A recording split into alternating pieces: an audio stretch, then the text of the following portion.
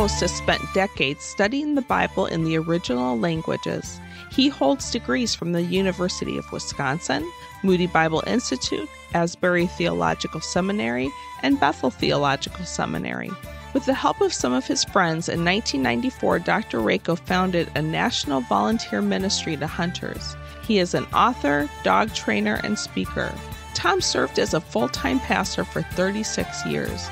Now here is your host, Dr. Tom Rakow.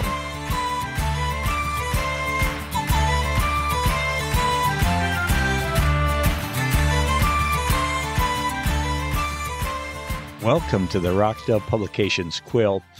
During today's program, we're going to continue our study of what the Bible has to say about hunting. We'll be looking really at some of the ways in which suffering in our world takes place.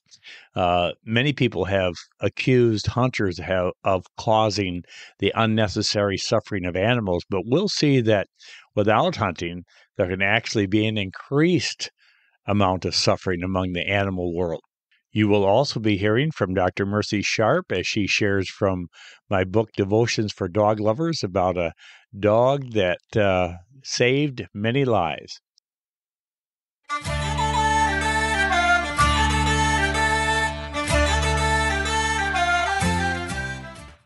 Barry. Scripture reading, John 8, 12 through 30.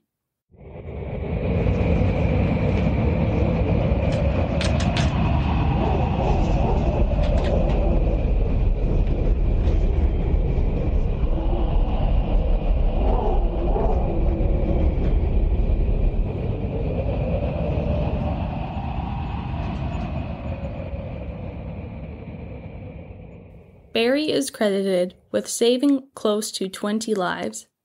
His feats of heroism were accomplished high in rugged mountains. It's truly mind-boggling to think of the premature heartaches that numerous family members were spared because of him. Indeed, Barry's rescues made a big difference, not only to those who were saved, but also in the lives of each survivor's loved ones. But the fact is, Barry didn't just venture into the dangerous Swiss Alps by chance. No, he went because he was sent, and he was sent for the purpose of saving those who were lost. You see, Barry was a Saint Bernard, trained to come to the aid of travelers in distress. If you had been one of those travelers, would you have accepted Barry's help? According to the Bible, when Jesus Christ came into this world, he didn't come by chance.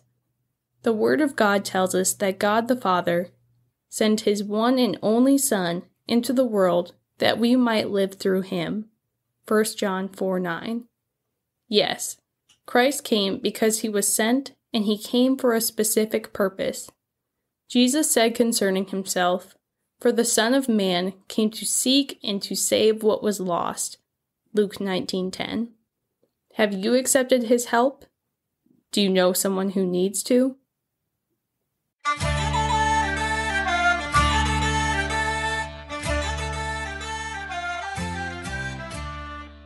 You can learn more about the book that tells this true story, and others. For example, find out how dogs in Bible times were used to fulfill specific prophecies. Discover how some dogs with disabilities did some amazing things. Hear how a dog collected money for orphans. Learn about the first canine to be launched into outer space. Gain insight as to how God is using dogs in our world today, and much more. To order your copy of Devotions for Dog Lovers, go to the Rakow Publications website at www.rockdove.com. Again, to get your copy of Devotions for Dog Lovers, visit rockdove.com.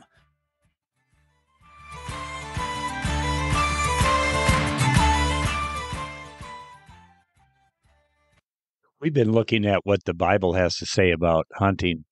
And, many people think that if hunting were outlawed, that suffering in the animal kingdom would just simply come to a halt.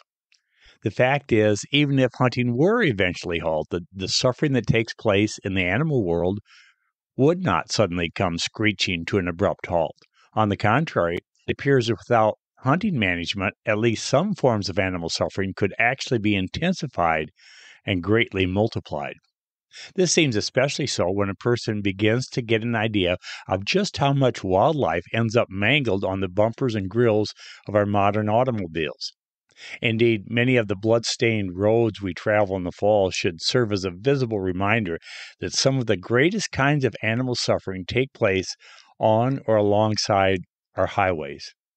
In fact, as Wall Street Journal reporter James P. Sturba pointed out in an article titled, "How Sprawl and Cars Create an Era of Abundant Roadkill," quote, "Cars have been running over animals since Model Ts began rolling off the Ford assembly line in 1908. What's new, say wildlife biologists, is the scope of today's carnage. With an increase in driving, ever more sprawl, a decline in hunting, and the comeback of once diminished species of large animals, reported animal vehicle collisions have exploded to unprecedented levels," unquote. Take the state of Wisconsin as a prime example. According to a past issue of Deer Hunter's Almanac, about, quote, 40,000 deer are killed each year on Wisconsin highways. That total is higher than the individual combined bow and gun harvests recorded in Connecticut, Idaho, Kansas, Maine, Massachusetts, Nebraska, New Hampshire, Rhode Island, South Dakota, Vermont, Washington, and Wyoming, unquote. Of course, in many cases, some reported and many not, the deer is crippled or left to crawl off into a ditch or a nearby cornfield and suffer a slow, agonizing death. Furthermore, car-deer collisions aren't just confined to rural roads and remotely located interstate highways. Currently, some metro areas are recording the highest number of car-deer accidents. Such accidents may result in serious human injury and, in some cases, even the death of a driver or passenger. The late veteran deer hunter Charles Alsheimer witnessed a gory crash involving two vehicles which not only cut a white-tailed buck in half, but also claimed the life of one of the drivers. He wrote in Deer and Deer Hunting magazine, quote, "The memory of what I saw will stay with me forever. The car's white leather interior looked like someone had sprayed it with red paint. A middle-aged woman lay unconscious in the passenger seat. At first I thought she was dead, but then noticed she was breathing. However, she later died from a crushed chest and internal injuries. Stunned, I remained at the scene for almost an hour before continuing the drive home. Although this occurred 37 years ago, it seems like only yesterday," unquote.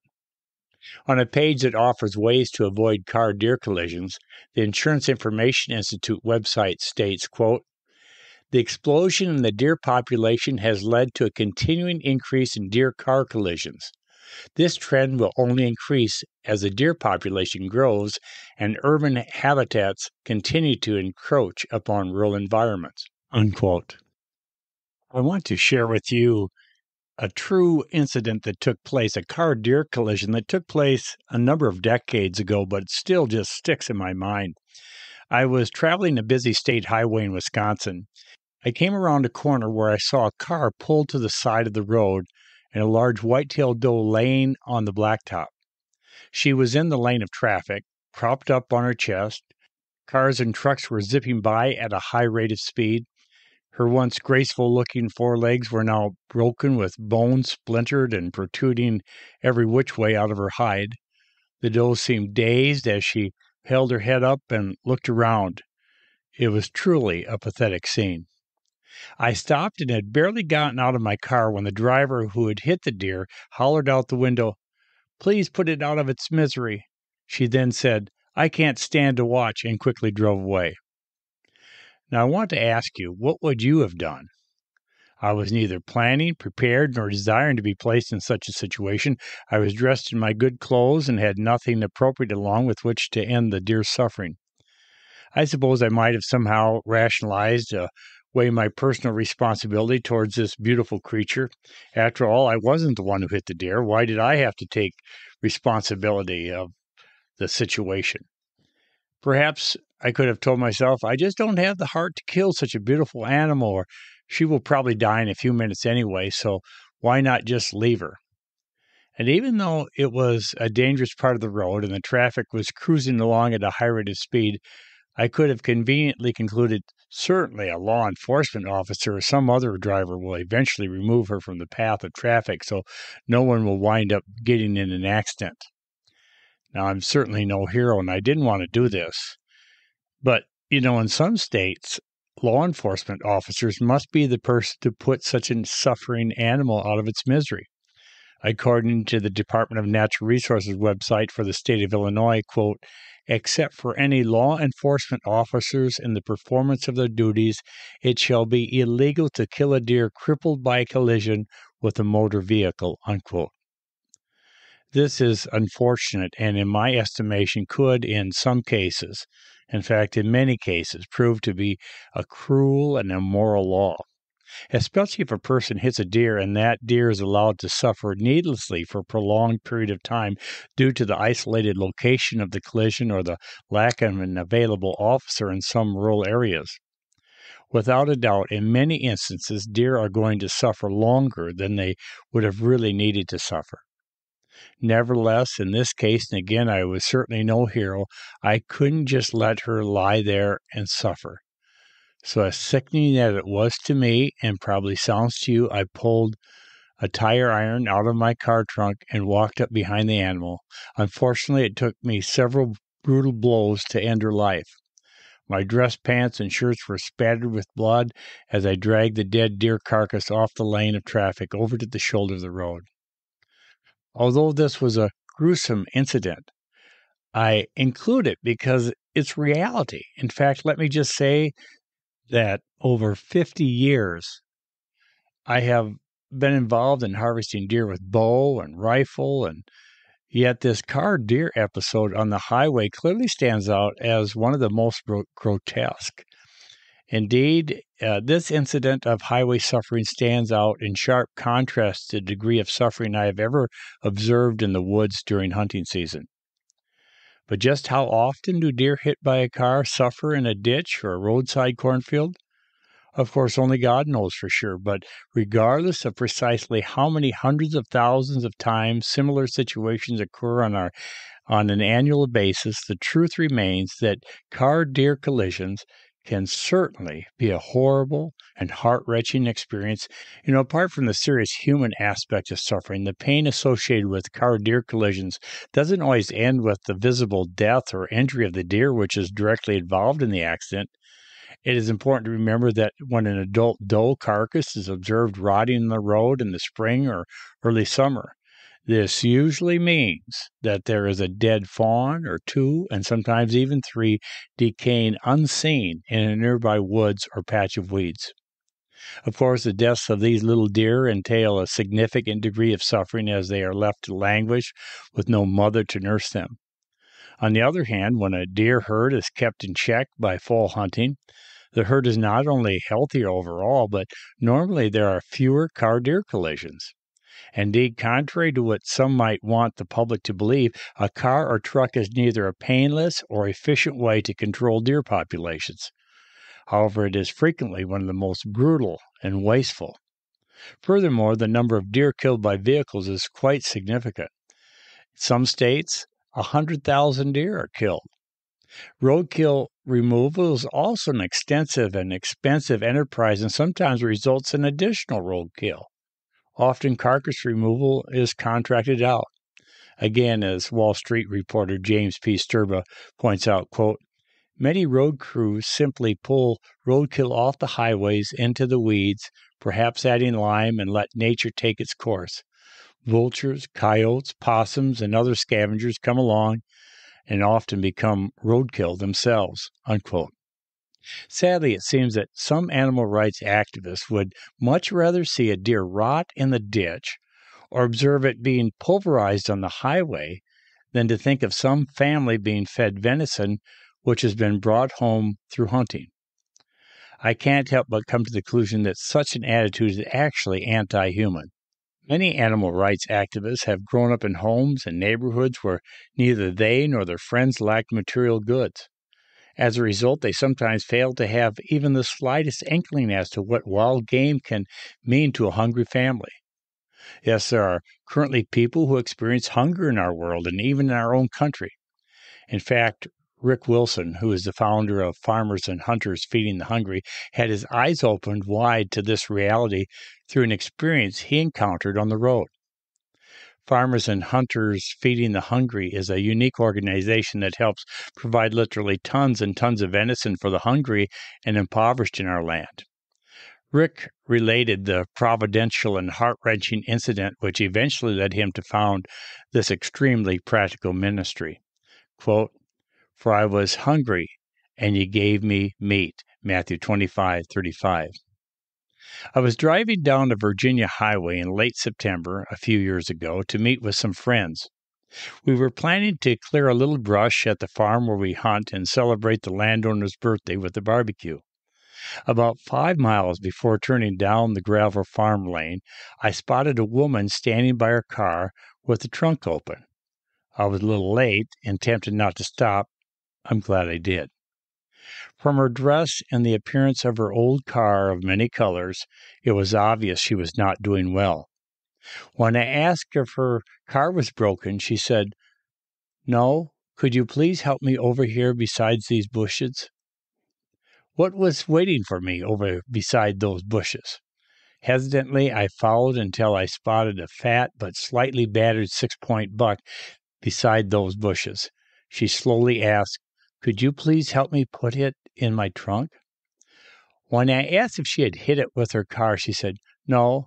Next, I explained that unless she reported the deer to the state police or a wildlife officer, she could be issued a citation for transporting an untagged deer.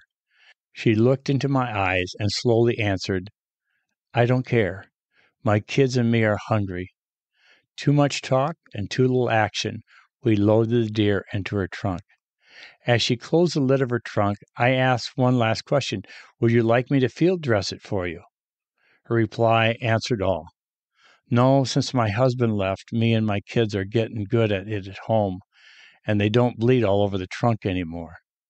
Standing there as she drove away, I knew I just looked into the eyes of Jesus. Unquote.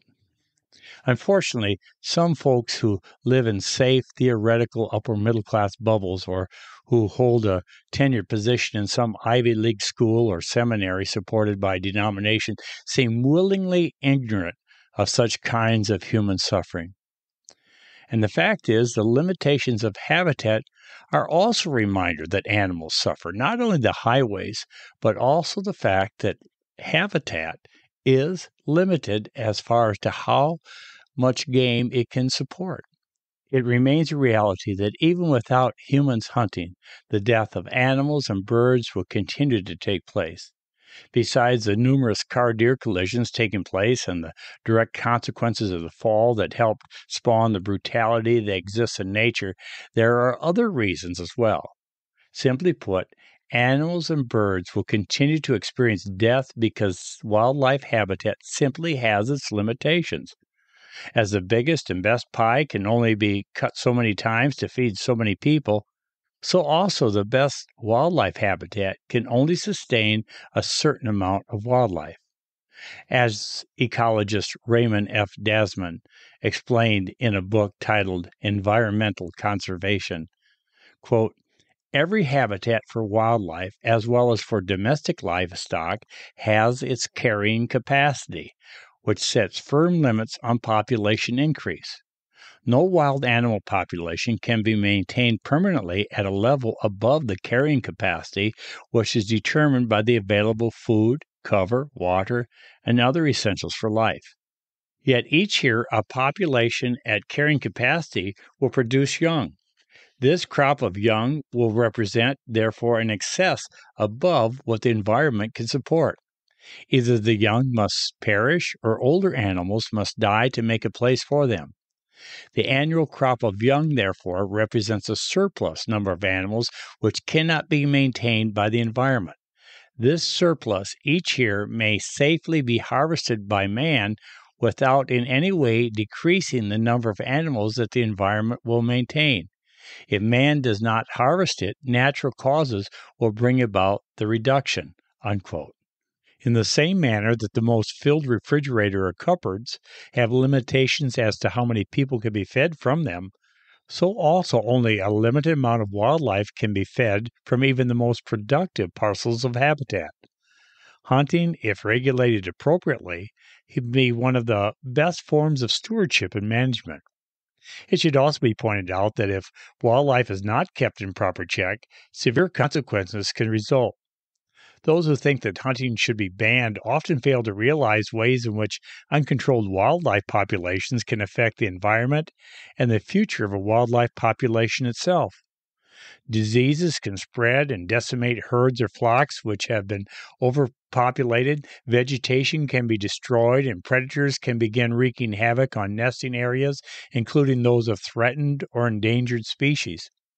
Indeed, predators are not prejudiced in that they will eat the offspring of threatened species as well as any other. Furthermore, agricultural crops that individual landowners and local rural economies are dependent upon can also suffer severe damage. Most people don't realize how quickly a crop can be damaged or even totally destroyed by a large concentration of wildlife. I didn't know, despite having grown up on a dairy farm and having spent many years involved with agriculture. I didn't realize until a vegetable canning company that I worked for as a field supervisor had problems with raccoons. I watched as a large field of sweet corn located next to a state park in Wisconsin, where no hunting is allowed, was decimated in just a few short nights. The raccoon population certainly must have been enormous, and raccoons seem to know when sweet corn is ready. Perhaps worst of all, they destroyed as much or even more than they ate. They often go through a field, climb a stalk until it bends over or breaks. Then after they take a bite or two out of the middle of an ear, they go on to another nearby corn stalk. In this particular case, the Department of Natural Resources was contacted and quickly installed towers with horns that would blast at about every half hour after dark. This seemed to work one night, but the raccoon quickly became conditioned and then ignored the noisy horns. The company I worked for had no other choice than to harvest the crop prematurely before the crop was entirely lost. Those who choose to live a vegetarian lifestyle because they think the killing of animals is wrong would probably find it more difficult to obtain food in this country if wildlife populations were not kept under control by the hunting community. I'm reminded of the way the Lord told the Hebrews that he would drive out before them those who possessed the land of Canaan. He then explained how he would do this and why he would not give the children of Israel the land all at once. He told the Israelites, quote, "But I will not drive them out in a single year, because the land would become desolate and the wild animals too numerous for you. Little by little I will drive them out before you until you have increased enough to take possession of the land." Unquote. Exodus chapter 22, verses 29 to 30. See also Deuteronomy 7, verse 22. The Lord wanted to maintain a proper balance between the wildlife that inhabited the land and His chosen people who soon would be living there. The fact is, God is for wildlife.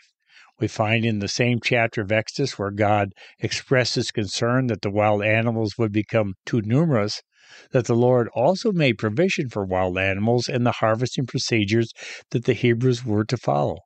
They were instructed, "For 6 years you are to sow your fields and harvest the crops, but during the 7th year let the land lie unplowed and unused. Then the poor among your people may get food from it, and the wild animals may eat what they leave. Do the same with your vineyard and your olive grove."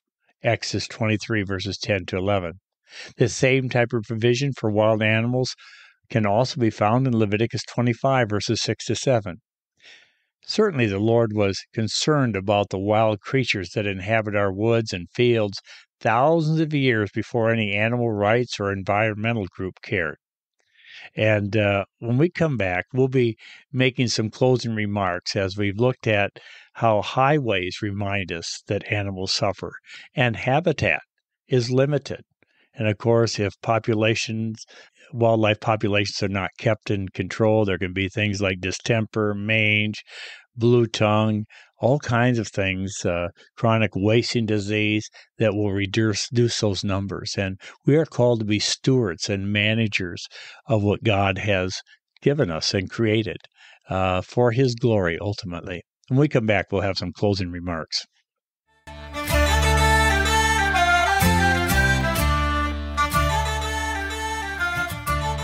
What does the Bible have to say about hunting? In Hunting in the Bible, a Scripture Safari by Dr. Tom Rakow, find out how people hunted in Bible times. Learn about the existence of ancient hunting lists. Acquire a knowledge of the Scriptures with regards to God's concern for both animals and birds.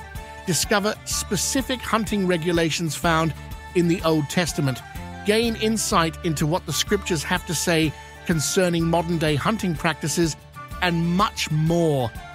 This book will help you to become an expert in knowing what the Bible has to say about hunting.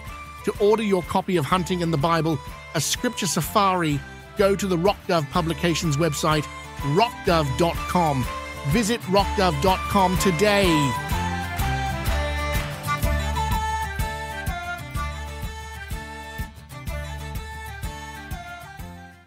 Well, we looked at how highways remind us that animals suffer and that habitat is limited. Habitat can sustain only a certain amount of wildlife. And it seems to me that wildlife surpluses should be harvested and used with a great degree of gratitude to God. And how can needlessly allowing the carcass of a creature to rot alongside a busy highway? Next time you see a dead deer laying along the highway, think about this. How can that glorify God? Wouldn't it be better to use such surpluses from these renewable resources to feed or clothe people? Of course, wildlife habitat has also been purchased or set aside, and wildlife management practices have been supported through conservation groups or the license revenues that hunters pay. And although animal rights activists don't like to make mention of it, over the years, it has been the hunting community that has primarily funded endeavors to help wildlife, and we have a responsibility to do that. And I thank you so much for joining us. We'll be starting a new study next time, and hope that you will join us again on the RockDove Publications Quill.